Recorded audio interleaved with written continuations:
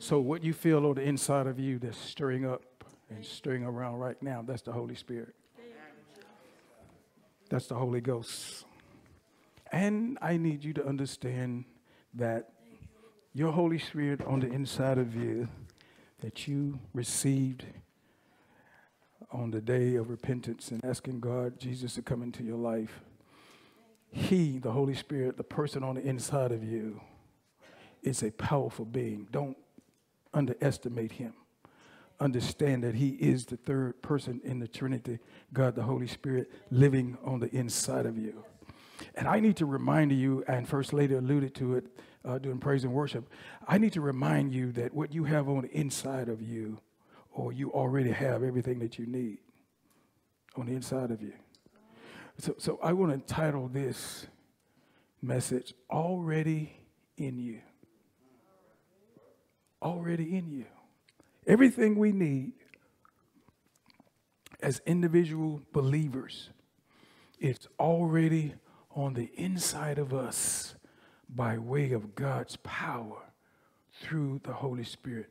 You must know that. You must tell yourself that. You must remind yourself. You got to remind this flesh. You know, I don't like to talk about going through all the time. I don't like to talk about problems and issues. But the fact of the matter is, we deal with problems and issues and situations every day, all day long. And we have to, and just like we deal with it all day long, we have to remind ourselves every day that what we have and what we need is already on the inside of us. You don't have to go talk to nobody. You don't have to go find anything. You don't have to go read anything. Just know the person on the inside of you, all the power, everything that you need, all the abilities, all the strength, all the wisdom, everything that you will ever need is on the inside of you already. Somebody say, already have it. When we give our life when we gave our life to Christ, we were immediately equipped with everything we needed to succeed in this life. We instantly possess the ability to prosper, to reproduce, to fill the earth, and take charge. Immediately. God commanded Adam and Eve to do this from the beginning, over in the book of Genesis. Your Holy Spirit will show you through the Word of God how to tap into what God has already installed in you for his purpose. Your Holy Spirit will show you through the Word of God. God, when the Holy Spirit came, a whole lot of other things came with him. Oh, yeah. When you buy your car, a whole lot of other things come with just that outside pretty paint and so on and so forth. There's so many things under the hood that comes with the car when you buy the car. There's so many features on the inside that comes with the car. You're not buying no car and telling me I need to pay for air conditioning. Air conditioning comes with the car. You don't have to buy power. You don't have to tell me I want to order and go to the shop and get me some power, get power steering, anti-lock brakes, aerodynamics, and you got the sophisticated strut system. You got cameras on the car now. You got cars that will drive in the lane and beep when you get out of your lane. And you have all of these features. It comes with the car. You do not have to buy anything extra. When you receive the Holy Spirit, there are so many things that come. Matter of fact, everything you need to win in this life comes with the Holy Spirit. Comes along with the Holy Spirit. Here is the dilemma. Here's the problem. We don't know and we forget. And we need to be reminded through the Word of God. The Word of God tells us what we have.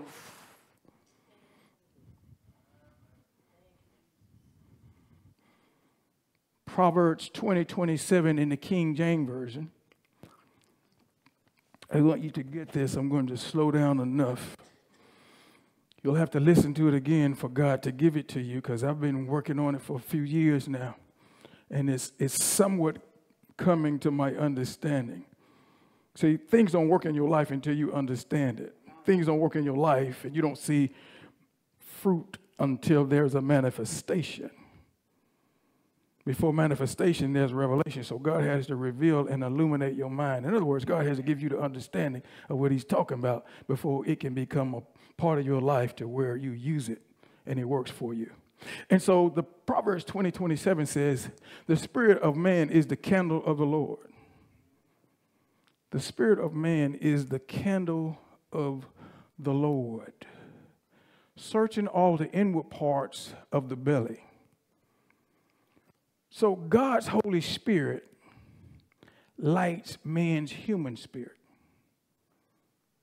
God's Holy Spirit comes into our life at birth and lights the human spirit. This mic, the Word of God says, the man's human spirit is the candle of the Lord. So that means if this mic was a candle, this would be man's human spirit. If this mic was a candle, this mic represents man's human spirit. So man's human spirit is the candle. Hadn't been lit yet. The Bible says all souls are mine. God made everybody. And so all the spirits, everybody that's in this world, in particular us, we're talking about the human spirit. We're spirit, soul, and body. God made us. He made our spirit. When, because of Adam and Eve, the candle is not lit because we're still in sin. And so our human spirit is dead, dark, no light. But it's still the candle of the Lord. When we ask Jesus Christ to come into our life, the Spirit of God comes and lights the candle. Our human spirit, light comes on. You remember the saying, I was blind, but now I see? Remember Ephesians talk about how we lived in darkness. Now the Spirit of God, the Holy Spirit has come and has put a light, has lit the candle, the human spirit. And now the Holy Spirit lives on the inside of you, in your human spirit. And now you have the ability, because of that light, to search all the inward parts. Now you have the ability to understand and receive revelation and illumination of what God is telling you and what God says you have and who God says you are. You don't automatically know what you have and who you are just because you gave your life to Christ. You do have everything you need, but you have to be taught. No child comes in this world knowing how to be an adult. They have to be taught and trained. So we have to be taught and trained. And we have to hear from God through the Word of God who we are and what we have, and understand that what we need is already, I'm going to keep saying this, is already on the inside of you. Let's try to break this down. Here again, when we gave our life to Christ, we were immediately equipped with everything we needed to succeed in life. We instantly possessed the ability to take charge. We instantly possessed the ability to prosper, to fill the earth. And as we look at this scripture, we see here in Proverbs 20:27, God's Holy Spirit lights man's human spirit, which is the candle of the Lord. That light, man's human spirit, lights up his soul, all the innermost parts, all the secret parts, all the hidden parts, the private parts, the confidential parts, all of these functions of that man. Therefore, the Holy Spirit that resides in man's human spirit gives him revelation knowledge and illumination insight on how to perform God's will in the earth.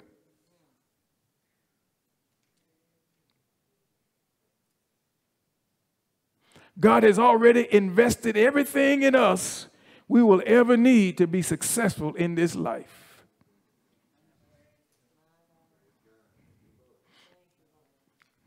So if you really believe that, you're shouting right now. If that's the truth, then why do we struggle so much? Why are we up and down? And because we got to continue to remind this flesh. You might not know to use it or how to use it when it's time, but you still need to know that you have everything you need. God has already invested everything in us we will ever need to be successful in this life.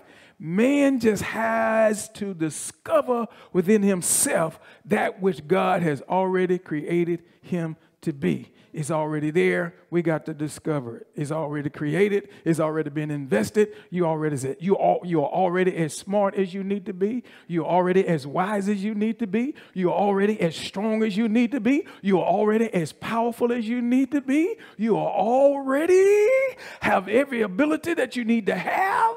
You just have to keep walking with the Lord and talking with the Lord and going through ups and downs and growing. And God is going to reveal it to you. You will know who you are and what you have.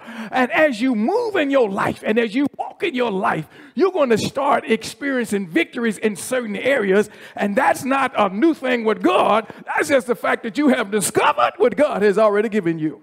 You are doing things today, right now, that you didn't believe you could do 10 years ago. It's not that all of a sudden God put it in you. You just discovered and realized that it was in you in the first place. It was already in you. It's already in you. That's why it's so important to open your mouth and speak the word of God, because when you open your mouth, you create life. When you open your mouth, you agree with what God has already put in you. When you open your mouth, you already agree with what's going on. You already agree with the power and authority that you have. And when you open your mouth and you agree with it, faith begins to operate, and you begin to walk, and you begin to step out, and you begin to do by action what you open your mouth to say. You begin to walk by action what the word of God says. You begin to believe who God says you are. You begin to believe everything God says he can do through you. And then you give so much confidence that you say, I know I can do it.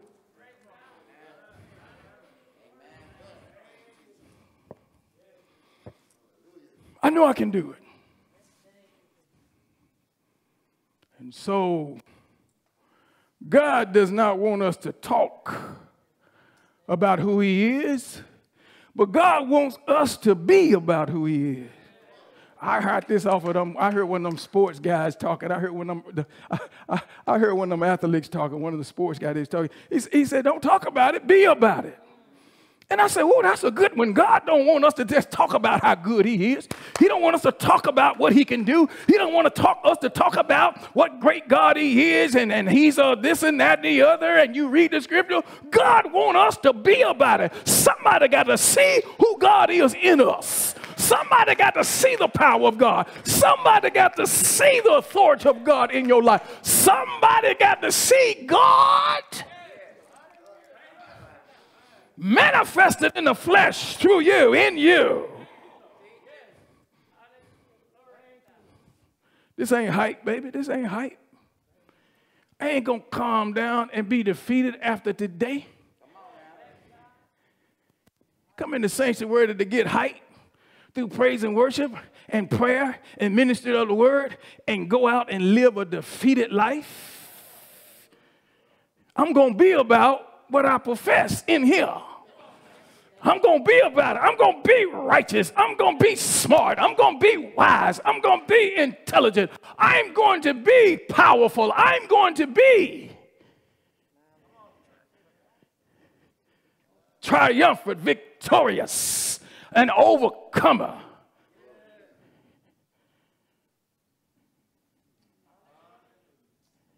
Turn and tell somebody, be about it.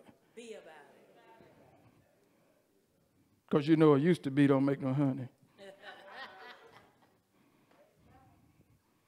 Got to be about it, man. Not just because you're excited and heard a good message. You got to be about it every day.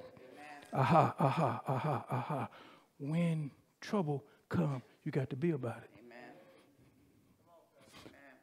Feeling in your body, about to break down. don't know if you're going to make it, you got to be about it. I can do all things through Christ. I can't, wait a minute, wait. We quote that, but we waiting on God to do it. The writer says that he can do. Oh, that tells me now you got a certain attitude going on. You got a certain confidential mindset, superior attitude, superior mindset. I can do. So he's saying that I can do this. I know what it looked like, but I still can do it. I can do. If he said I can do it, that means he will to do it. That means he purpose in his heart to do it. That means he plans to do it. That means he's got a plan and he's going to act on it. That means he believes. He ain't just saying it. He believes. I can do. I can what? I can do. I can put action. I can do. Not I can run. I can hide. I can. But I can do. I can do what? I ain't never seen this before. I ain't never heard this before. Nobody ever. In all the days of my life, I've never seen, heard, experienced this. But I can do all things. Why? Because what I need is already on the inside of me. It's understood that it's God that's going to strengthen me, give me the ability to do it. I can do all things through Christ. Because he's going to give me the power, the anointing. If I need glory, if I need patience, if I need joy, if I need kindness, if I need understanding, if I need revelation, if I need whatever I need, can I just break it on down? He's going to be the great I am in my life at that time. He's going to be whatever I need him to be. And I'm going to say it again, and I'm going to repeat myself. This ain't hype. At some point in our lives, we've got to determine that we're going to stop going through the same old every day, all day long, for weeks and months. I am tired of talking about the devil in the same area of my life. You're helping.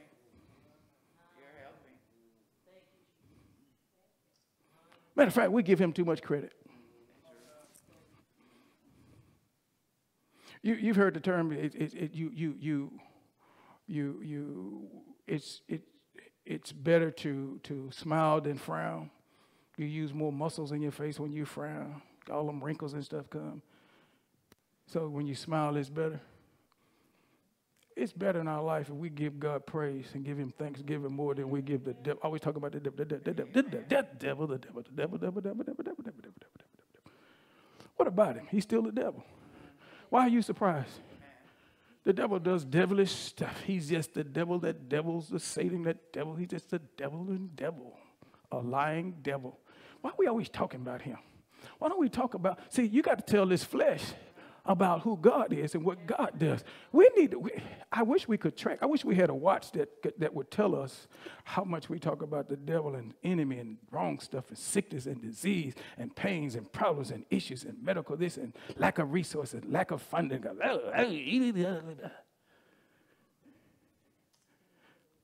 And see, that's what you would talk about if that's all you hear.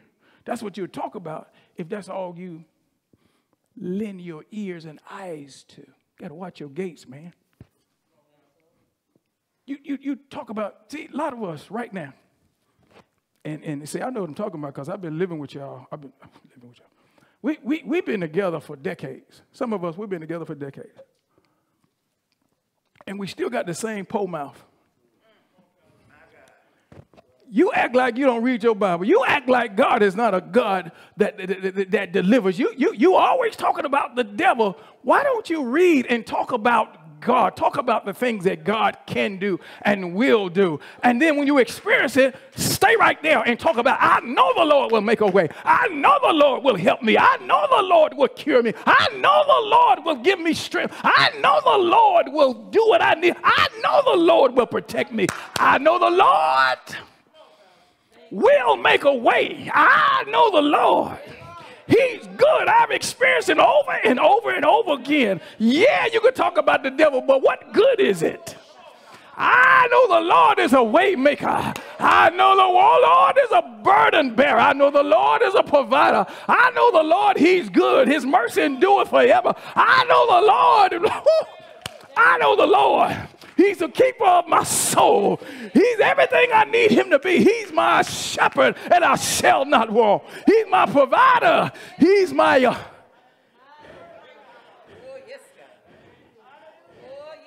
He's my deliverer. He's my sword and shield. He's my way maker. He's my peace giver. He is everything that I need. He is the one that helps me to breathe. He is the air that I breathe. He controls everything about me. He controls my mind, my brain cell, my right, my left, my extremities, everything. He controls. Yes, he does. He controls my blood, my heart, my liver, everything that's about me. Woo! And then when I mess up, he's a God of restitution. He restores my soul. Oh, my God. He's an awesome God. Now feel him, I feel him, I feel him, I feel him, I feel him every day. Every day, every day, every day is a day of Thanksgiving.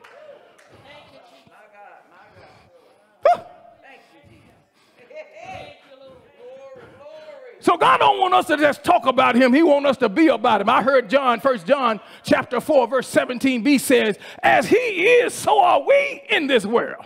He's powerful. We are powerful. He's all-knowing. We know most of the things as we listen to him. He's an overcomer. So in order for us to be who he is in this world, we must grow in Christian virtue. I know I'm telling you to tell somebody a lot of stuff today, but I need you to talk to them and tell them. Trying to tell somebody, grow up. Grow up. Oh, tell them like this. You just need to grow up. You just need to grow up. Ooh, she told me.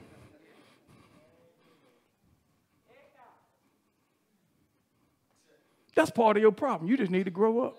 You still acting, I'm going to say it my way, you still acting up like a baby.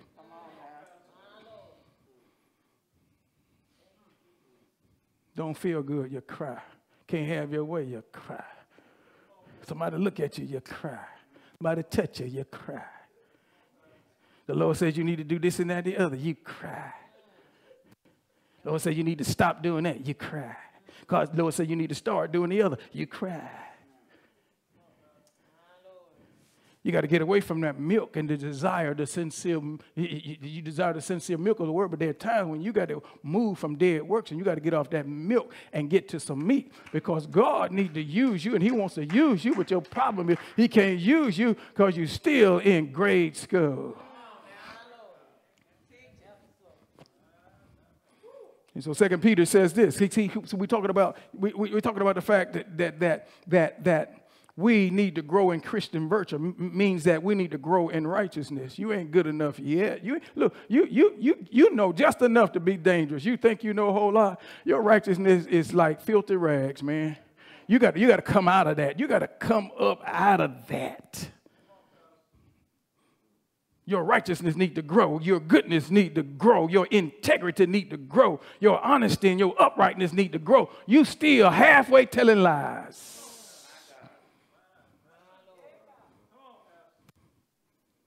2 Peter, first chapter, verse 3 to 11 in the Living Bible. We're going to move through this. The Bible says in 2 Peter, first chapter, verse 3 in the Living Bible, verse 3 says, for as you know him better, he will give you through his great power. As you come to know God better, he's going to give you through his great power. What is he going to give you? Everything you need for living a truly good life. I can stop right here and just let you meditate on that and tell your spirit man so that your soul man can get it every day. everything you need for living a true, good life. He even shares his own glory and his own goodness with us. What's your problem? We share the glory of the Lord and we share the goodness with God because we his children.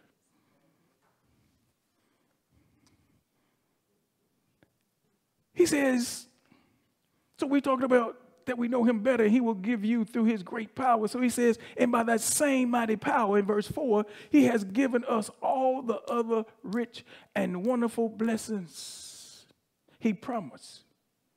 He has given us all the other rich and wonderful blessings he has promised. Then he goes and he said, you know what I'm talking about? He said, let me tell you what I'm talking about.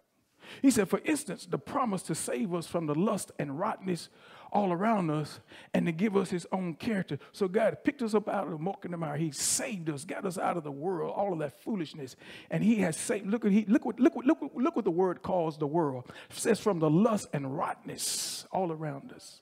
Pull you out of the gutter, pull you out of that foolishness. Why in the world would you want to hang with them folk? Why in the world would you want to do that? Why in the world would you want to go over there? God has pulled you out of that lust and rottenness. And not only has he pulled you out of that, he didn't pull you out and leave you alone. He says he pulled us out and gave us his own character. Then he says, verse 5, he says, but to obtain these gifts, you need more than faith. Oh, Lord. Oh, I just messed somebody up because all they thought they had to do was claim that they have faith and claim that they believe, and the rest was going to take care of itself. But that's not what he's saying, because he says you got to add something here. He's got to understand what's already in you, but you got to access that. You got to understand that you have an investment in you by the Holy Spirit, but you got to know how to tap into that. And so he goes on to say, he says, but to obtain these gifts, you need more than faith. You must also, I just messed somebody up because they're still waiting on God to do it. You must also work hard to be good. It ain't automatic. You got to put forth some effort.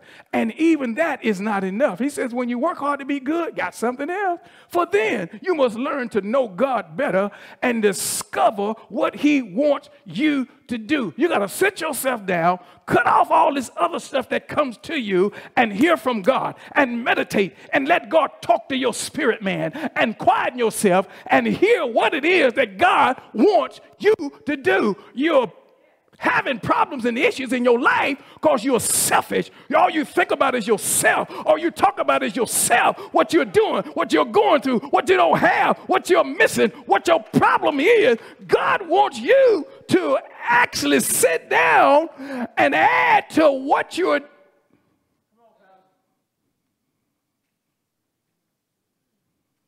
You know why you feel bad? Because you ain't helping nobody else feel good. You feel bad all the time because all you think about is how you feel. Whew, I know I ain't going to finish. Let me tell you a secret. We are speaking beings. Even when I preach, I'm preaching to myself.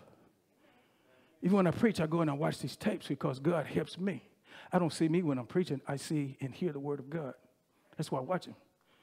Unless when I preach to you, like Paul says, I become a castaway. He preaching all that stuff and he defeated. That's kind of crazy. So I go watch it myself so I can help. Because what I'm saying is not from me anyway, it's from God.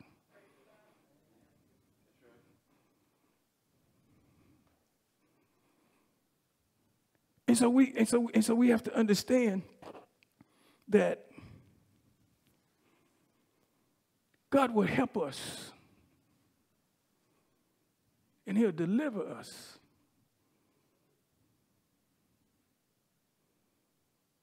When you talk to somebody else and help them, you don't know what they need, but God knows. And so what God does is he uses you, an audible voice, an action in the flesh, to speak to them and to help them.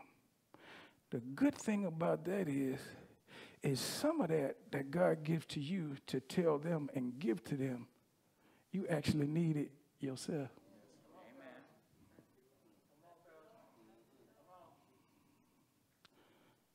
As a matter of fact, you didn't really realize you needed it until you spoke it out for them.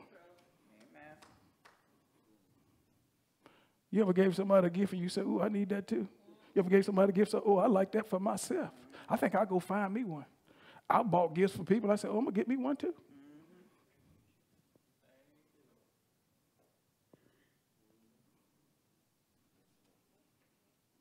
if you do that often enough,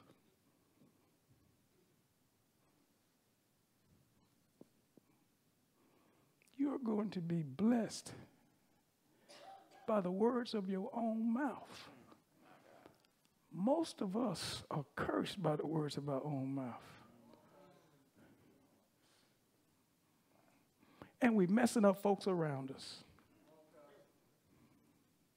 Think about folks that are around you, that's connected with you and around you a lot and often. Are they upbeat, up-tempo, excited? Or are they dragging like you? Or are they complaining like you? Do they act like they don't know the Lord? What's going on with people that's connected to you? Better watch your mouth. Understand, I'll be back, that what you have and what you need, or should I say you got to understand what you need, is already on the inside of you. You've got to stop hearing a good word